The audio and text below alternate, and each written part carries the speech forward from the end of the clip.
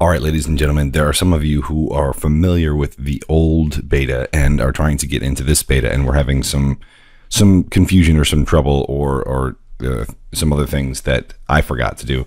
The update that I provided yesterday, unfortunately, I was an idiot and gave you a version that still had a couple of save states, and the audio was set to sound effect 1, which, if we look at sounds, we can see what the problem is. There is only 0 sound effect. So some of you guys are trying to test the game and getting anomalous results.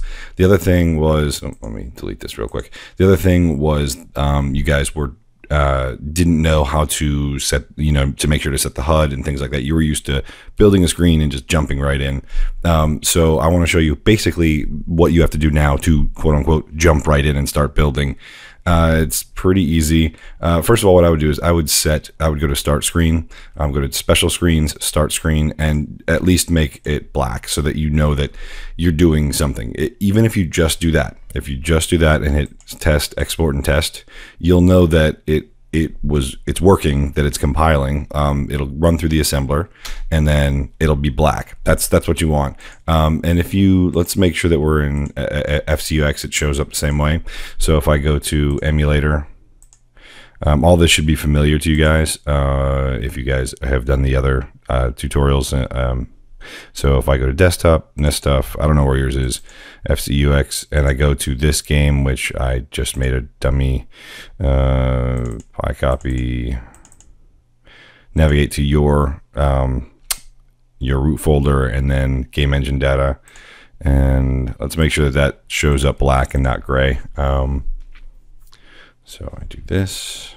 So now we're in FCUX, when it does, and we can even look at the PPU viewer and see the black as we would expect. So okay, cool. That's one thing that you should do. Now we need to be able to get from the first game screen, from the start screen. So some of you guys forgot to do this.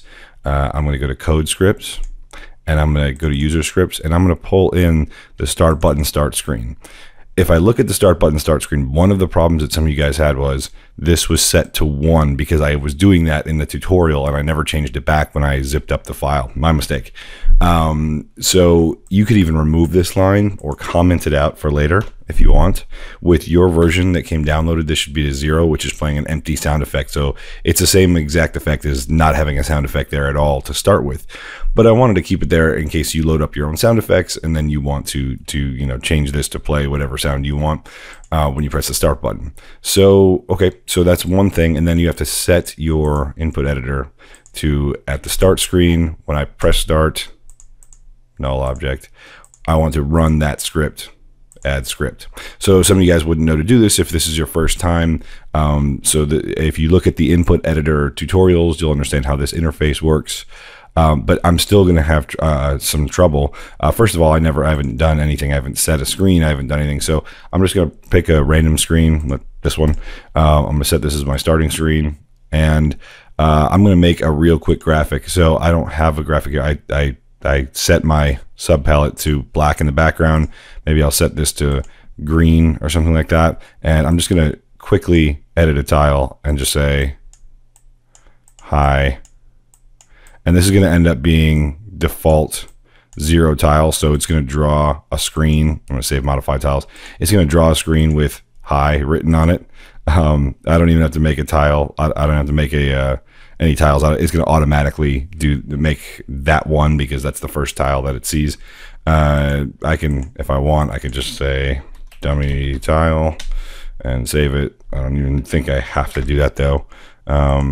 So now if I go to overworld and I double click on that screen, hi, place your player, place them outside of the HUD area if you're going to build a HUD area, which we're going to have to do. So now most of you, if you followed the old tutorials, would be like, oh cool, now I can just export and test.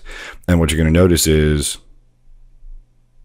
oops, let me close that out because I already did something with this. You would actually have a problem when you press the start button, it would freeze. And probably the reason is you didn't set up your HUD. So what you need to do is you need to go to your HUD boxes and you need to define a HUD area and hit set HUD area. Now, my advice is figure out where you want your HUD, set the HUD area, and set the playable area opposite that, like this. or maybe you want a HUD on the side, HUD area, playable area, whatever, wherever you think you're going to want that to be. And right now it's just going to show up as black. But if you didn't do this, the game might have a problem loading. Additionally, and this was brought to my attention, and I should have thought to mention this, if you can't make the HUD only one row. If I set it to this, that won't work. I need it at least 2 rows, horizontally and vertically. So I can't just set this like that. That can't be my HUD. It has to be at least that. And so it can't be this. It has to be at least that. It can't be this. It has to be at least that. Now, if you don't want a HUD in your game at all, don't worry. There's a way to turn off the drawing of this so you never see it. And we'll deal with that another time. I just want to get you guys sort of up and started. So make sure that you have at least a 2 tile tall HUD. If you want this to still be gameplay area, you can overlap your gameplay area and your HUD area. It's like you can do that. And right now you're going to see the HUD, but I can show you how to turn that off. You have to get into a code right now. We're going to have a button that sets the bit really simply. But for right now, you could do that if you want there to be overlap. I tend to not want overlap. I have a playable area and a HUD that's separate. So you don't have to set up the HUD. You don't have to do anything with the HUD, but you do have to tell it that that's where I want the HUD box. And lastly, what is new that you guys may not know to set up, if I go to project and I go to project labels, there's this new tab called script settings. This is where you're going to decide whether you're making, for right now, a sort of top-down adventure maze game style game, or a platform game. Like basically, does your game observe gravity and the player falls and, it reacts to the solid objects underneath him, or does it not? Do you press up, down, left, right, and he moves around that way? And that could mean maybe your player is just a hand cursor and it's for a point and click game, but the idea is gravity is either affecting him or it's not affecting him. So if you're cool with gravity not affecting you, then you want this top-down physics. So you want the top-down physics, you want the top-down tile collision, you want the top-down handle bounds. And this is always going to be the same for right now. This is the only sprite drawing script. Now, if you want a platform game, you're going to go into user scripts. I'm sorry. I'm incorrect. You're going to go into system, scripts, with the all caps. And you can see I've got platform simple, ACC and speed, that's your physics code, and I've got top down AC, that's the one that's loaded right now. I've got 4 directional screen change, that's for your top down handle bounds. I've got platform simple handle bounds. I've got platform simple tile collision, and I've got top down tile collision. So if I wanted to change this to a platform game, I would go to physics and I would say, okay, I need my ACC and speed for a platform game. And it updated that. And if I wanted platform tile collision, platform simple, handle bounds, tile collision, platform simple. And if I wanted to go back the other way, I would just, for my physics, I would go ACC top down, tile collision, top down, and handle bounds, 4 directional screen change. So those things need to be set. And now if I go ahead and test my game, export and test,